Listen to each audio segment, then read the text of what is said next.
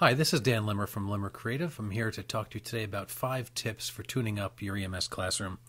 Many of you may have seen other webinars that I've done and know what I'm passionate about, and that is active learning. That is ways that we can get our students involved, ways that we can do less lecture and do more active processes. It might just be case studies. It might be problem-based learning. It might be any number of things.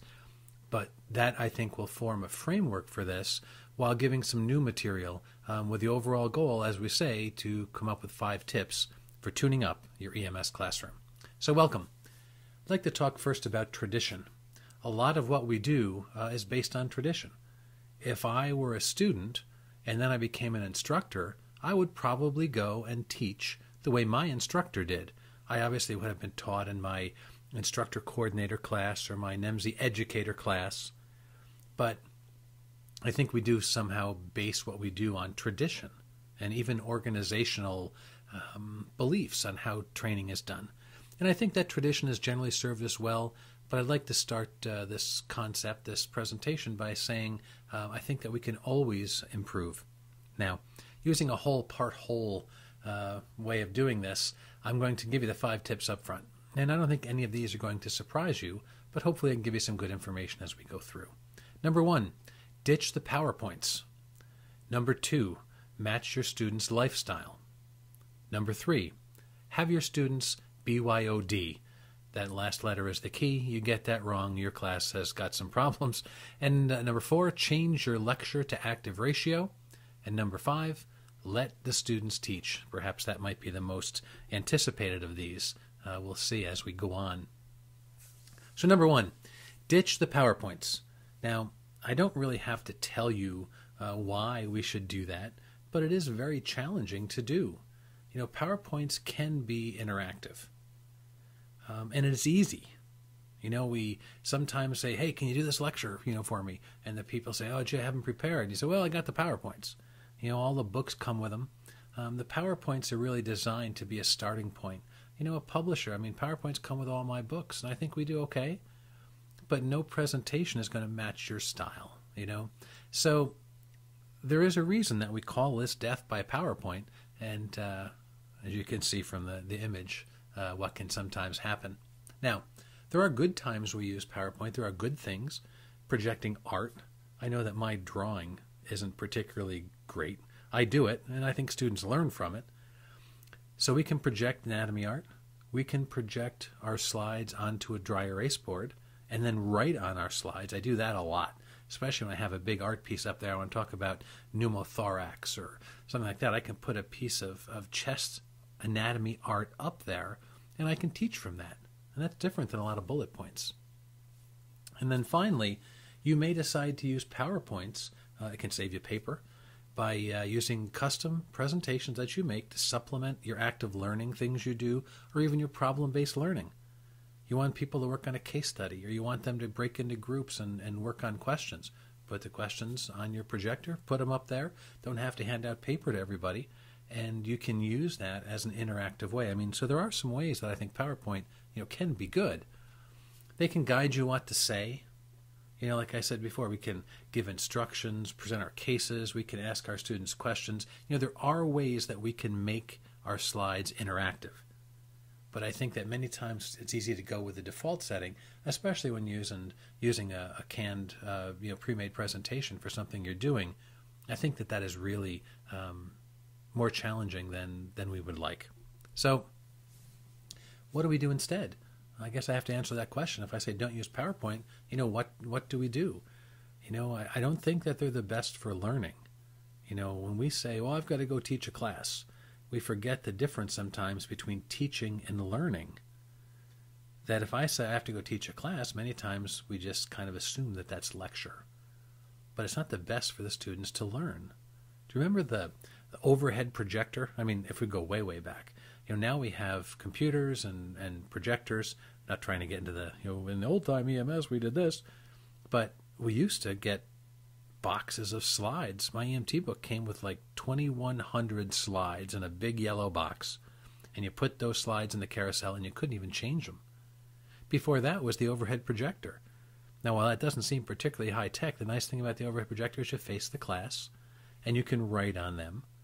And strangely, I think in a way we're going back to that we need to face the class and not have the stuff on the screen and connect. What I do, my last paramedic class, as the paramedic class started, I used a few slides, not a ton, but as class went on, I used them less and less. What I found myself doing as I was preparing for the lecture, I had a big legal pad. And I would write all kinds of notes. I'd review Tintinelli and Rosen's Emergency Medicine and Harrison's Internal Medicine and the class textbook, and I'd write everything out, kind of just in bullet points and notes and lists. And when I'd teach, I'd write on the dry erase board, and I'd have this pad in my hand sometimes. Sometimes I wouldn't, if I really remember. But that's what I would use, and I would write, and I would teach, and it felt great. And I think, quite frankly, I think the students liked it better. And as I went farther in the class, I put more time into these active processes, and I think that I enjoyed it more. I think my students enjoyed it more, and I think they learned better from it. So I think that going back to those things, I think, is better. Now, we've talked about the flipped classroom, and I think that this has a lot to do with that. Now, this source for these, I want to make sure that I credit these. These are from EdTech Magazine, and what they had a good article. They have a lot of good articles, actually, on why 86% of University of North Carolina Chapel Hill students prefer a flipped classroom. And the secondary tagline is, students spend more time discussing the application of learning content to their careers and less time scribbling notes. Application. I think that's really what this is about. And here's how it worked. They took a professor, and they went through and followed some of this, and the students like to be actively engaged, that they're talking, that they're doing things. They say that the flipped classroom builds knowledge and skills that's actually useful and practical for whatever their major or career is, or for us, towards becoming an EMT or an AEMT or a medic. 86% of the students, preferred it, and 9 out of 10 believe their learning was enhanced by it. And I think that's where we have to kind of change the whole concept of what we believe we're doing when we're teaching and what happens when students are in fact learning. And I think that's really the concept of the flipped classroom, and I think it's very important. Now, the professor was Dr. Mumper, and what he did is he recorded 25 lectures, and each was just 35 minutes long. And we're going to talk about how to do audio and do video and things later in this presentation. But 25 lectures at 35 minutes long, I mean, it takes some time. It's an investment, and there's some preparation there. But I think the length is really good. You don't want to have 4-hour videos or audios. They're going to be a giant size, and no one's going to pay attention that long. So when you flip the classroom, the concept is doing your homework in class and your classwork at home. The low-level cognitive stuff that you do for your reading, you can get in the videos and then work with your book. So they watched the videos before the class, and 97% watched more than 20 of the 25 lectures. I don't think you'd get that with your book. And then when students came into class, they had their book, they had watched the video, then they got to apply what they learned. I think it's a beautiful concept. And as it says on the screen here, it's about application. It's great to be able to come to class and not just sit there and passively take notes. We want our students to have a better clue in the field. We want them to think. We want to create better EMS providers. So we need to do more than talk to them. We need to let them get involved and practice those things that we need them to do. So for a 75-minute class, the old-style lecture turns into 15 minutes of coming in and going over the stuff. Asking questions, discussion, making sure the students don't have any problems or misunderstandings, introduction, how do things go with your recordings.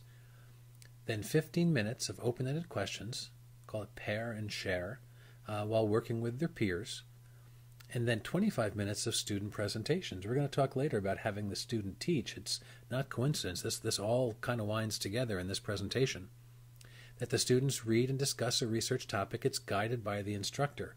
The instructor is a facilitator in this, and students can come up and do things. What do we do when we present something? We prepare. And if a student has to present something, they're going to learn it. And I think that they're also not going to want to look poorly in front of their students. And then finally, there's a quiz. At the end, there's a quiz. I think one of the most important parts of any act of learning is not letting down on your tests. If you want your students to study, the best way you can do it is to give challenging exams. Don't back down on the exams because you're not lecturing. They're learning more in this. We could do higher level application questions when you use a flipped classroom model. And this is just one example. Obviously, a lot of our classes have longer times. We have, 2.5, 3, sometimes 4-hour classes. So we would obviously break things up differently. But the proportion, I think, here is really close for our time. His grades went up. They went from 80 to 85%, a 5% grade increase in the class. I think that's very worthy of note. All right, moving on to number 2. Make your class match your student's lifestyle. And I think that's important. I think we should think about this and what that means. I think a lot of us are saying, why do we have to match our student's lifestyle? And I think the answer to that is because I think it gives us better education. Things fit them. They embrace it more. It does go against tradition sometimes. Sometimes students are much more technically savvy, technologically savvy than the educators are. Because, I can't generalize. Students, they are more connected, even the older ones. They have multiple devices, not just one now.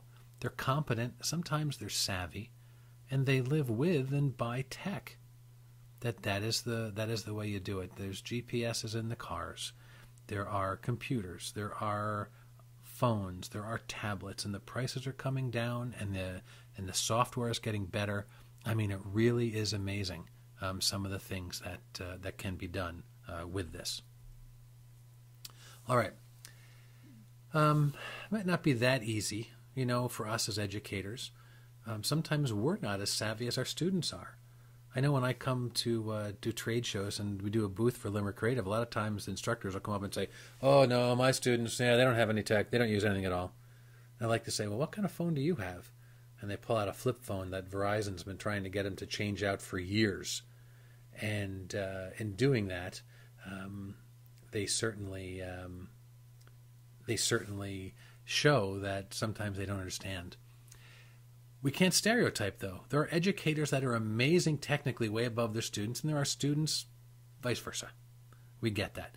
But one thing I have to say here is that a certain level of tech competence is required in EMS in 2014 and beyond. If people aren't doing notebook computer or iPad-based reporting for their PCRs, they're going to be. We're transmitting EKGs by telemetry. We are using technology in EMS, and I think our classrooms certainly should match up. So, what can we do? Now, if you asked me, I made a quick list. I said, well, what could we use for technology? Well, we have podcasts like this one that can be just audio or they can be video. You can just make straight video. Narrated PowerPoints. You can put PowerPoints up if you want to make your take-home videos. You want to kind of make it easy. There's features in both Keynote for Mac and PowerPoint where you can record voice to go with the slides, and it actually changes the slides along, and you can create something for students to watch for your homework. It doesn't have to be crazy, but there's more, and we'll talk about that. Now, some general concepts, regardless of what you're going to do. Keep it relevant.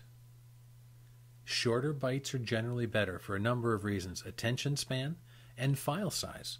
If you go on and on and on, if you do a 45-minute video, you're looking at hundreds of megabytes. It's harder to download. It's harder to store. People don't have the space on their devices sometimes to throw on, a gigabyte or 2 gigabytes of classroom lectures. We have to sometimes keep it tight. And so we say, be wary of the file size. Then finally, match the medium to the message. Sometimes audio is fine. And audio doesn't take a lot of space. It's easy to make. It's easy to edit. We'll talk about that. And people can put it in their device. They've got headphones on all the time anyways and can listen to that. But some things might be skill-based. Maybe you make your own videos. So match the medium to the message. Some things are visual. Some things aren't. Sometimes having a visual component is better. And other times it doesn't make a difference. So podcast recording, just for audio. About $59 and up on Amazon. You'll see an example I put up on your screen there. That's about $89 there. It's got headphones, plug it into your computer and listen. It's got the screen that you put over to keep the tst and the p out there. Mine is marginally successful. The stuff that you record will be recorded right into your computer's hard drive, and then you'll very easily be able to edit it either in a program that comes with your computer. GarageBand for Mac. Audacity is a free app which can be used for Macs and PCs. Like I said, students are listening to stuff a lot. Students are driving a long time in their car on the way to and from class. So when they have clinicals. So having something that they can listen to that you can control that really matches what you do and supports your class isn't really difficult, and it's very beneficial to the students. So try not to make it boring. Outline it. Don't script it. If you're reading, they can just about read their book. I mean, reading to them doesn't do it. They want insights. So give them an outline. It might take a couple of takes or a little bit of editing, but outline it. Don't script it. Find a quiet place with minimal interruptions. I am recording this right now with my phone on vibrate. The house phone the ringer is turned off as I sit here. I'm keeping my fingers crossed that no other sounds come on, but it's important to do that. I've got a podcast microphone sitting here on my desk. My slides are right in front of me, and I'm recording this. Now, minimize other noise. For example, if you have papers in front of you that you want to use for reference, that's okay, but spread them out. Nobody wants to hear this kind of thing while people are fooling around with papers. And then choose a chair that doesn't squeak. And if you're using video, make a chair that doesn't move. Nothing worse than watching somebody on video spinning around in their chair, or on audio hearing it squeak. Now, use cloth and carpet to improve your sound. If you're in a room that doesn't have a lot of curtains and doesn't have a carpet, you're going to get a hollow, echoey sound. I'm going to show you some of the things that I did. Joe Mistovich and I went down to Florida, did some audio recording. This is a more advanced setup that I have with 2 microphones, a small mixing board. And I put a bedspread over the table, and I piled pillows up on both sides of us. And you can see how we have that. I also put bedspreads on the walls behind both of us. Now, Joe's voice is very booming compared to mine, so I had to adjust the audio because we were different. But basically, when it projected past me, it hit that big bedspread that I had clamped to the wall, 2 doors, and it made this so there was less of an echo in the room. And it makes a very big difference in the sound. Now, you don't have to get crazy. I know some people that take just a big beach towel and they drape it over their computer monitor and they put it around the side of them like they're in a little tent while they're recording. But you don't have to get that crazy. But try the sound and see what happens. I think you'll find it's very beneficial. Now, for lecture capture, for the ability for you to draw something on an iPad, for example. I'll use iPad as an example. I have an iPad. We're trying to find stuff for Android tablets and other things.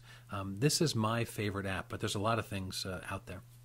This is inexpensive. Look at the icon on the right side of your screen there. That's the icon for it, because if you put in lecture capture, you're going to get about 75 hits, so all the things for students to record lectures in class. This one, what it does is allows you to draw on the screen of your iPad, and it saves it as a video. Why I like lecture capture is that it's inexpensive, but it lets you save the file wherever you choose.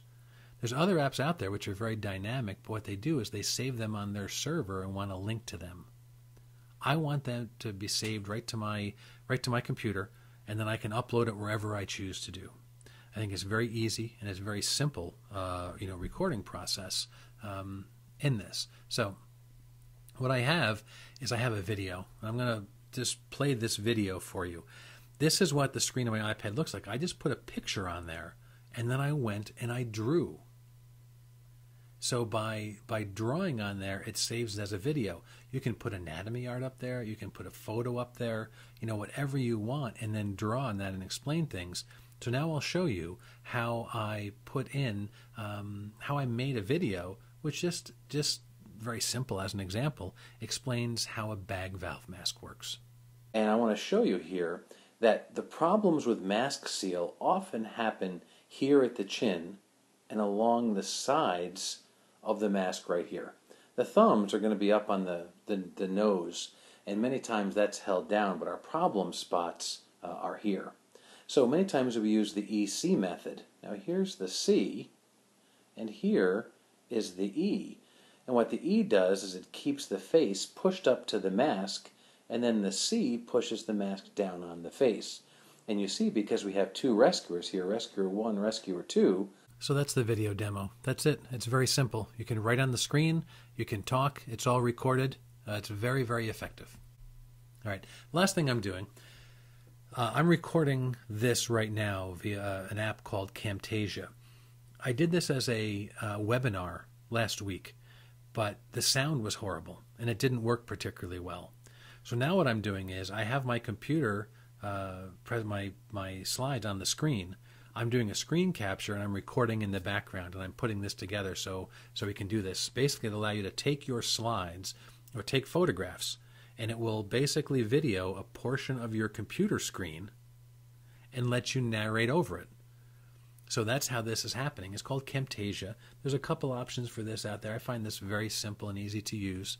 It's $99, $79 for the educator version of it. So it saves you $20 since we're in education. We certainly can't shake a stick at saving $20.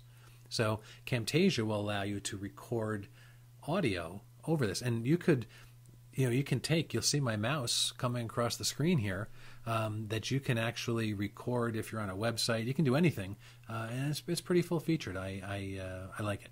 So number 3, have your students bring their own device. This is a new trend in education. The National Association of EMS Educators actually put something out about this in their newsletter that got me to EdTech magazine.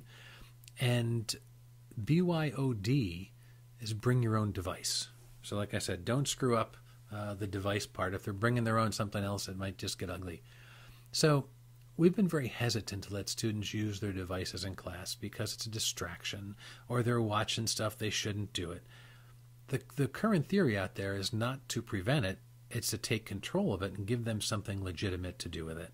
Now, students will still give you trouble. When I have my students research, I walked over and I found one guy doing his firehouse scheduling. And he, I got to get this done. And I said, well, I take somewhat of a liberal approach to things. And the way I handled it was, this is your choice. But if you fail the exam for the stuff that you're supposed to be doing now, don't say you want extra credit and don't say you want to make this up. And don't blame my exam because you're not paying attention. Now, obviously, he closed it down. And I think the message was delivered, but sometimes things like that are enough just to make it happen. I think anything we do comes down to consistency and application. If we have a policy, apply it consistently, make it a good policy, and then go with it. Now, there's a lot of things that we can do for this: medical reference, research. We can use that to access textbooks, problem-based learning, exam preparation and review. It's not coincidence we have a picture of our website there, lc-ready.com, and for preparing presentations. If we have our students actually going to do presentations as part of class, they'll use a device to be part of that. But how students use it is much different than we would use it. It's really, really amazing. So, is there more? Yeah, there actually is. The Sun Prairie Area School District, I searched BYOD. So what did I find? One of the top hits was Sun Prairie Area School District. Now, you'd think this would be somewhere in the Southwest. I was thinking New Mexico, Arizona. No, it turns out it's in Wisconsin. They have a BYOD policy. And on the front of the page that talks about this, for students, school is like an airplane. They're told to remain seated, locate the exits, and stow their electronics. I guess even airlines are better than that now. But they believe that things should be in the classroom. They've brought a BYOD policy into the school district in which 400 students a day approximately connect to their wireless internet. They find that there's less cell phone discipline necessary, that there's increased responsibility of the students, and they use it more for instructional purposes, that they've embraced it and they believe that it's successful.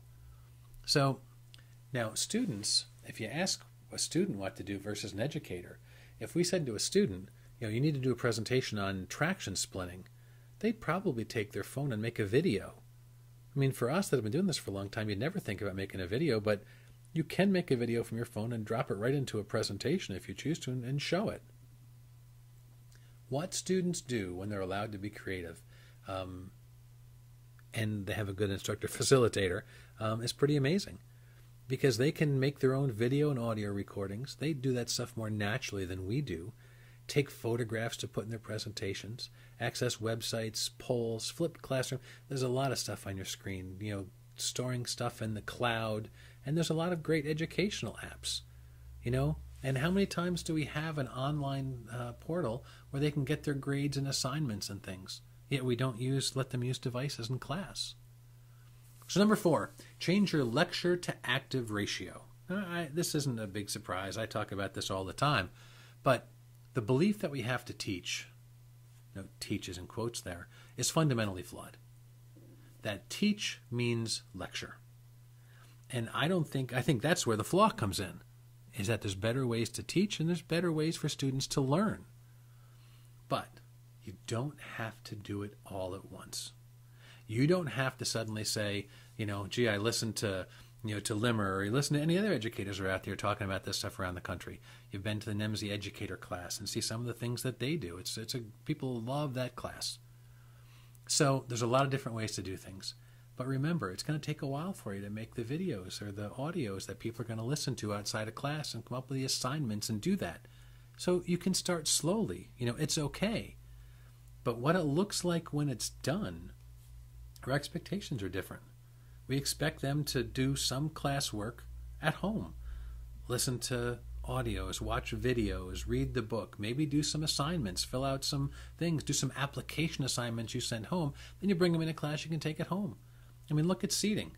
We have people that are traditionally all sitting in the class looking up at us. Well, here they're sitting in a lot of different places in groups, and they're working, having activities.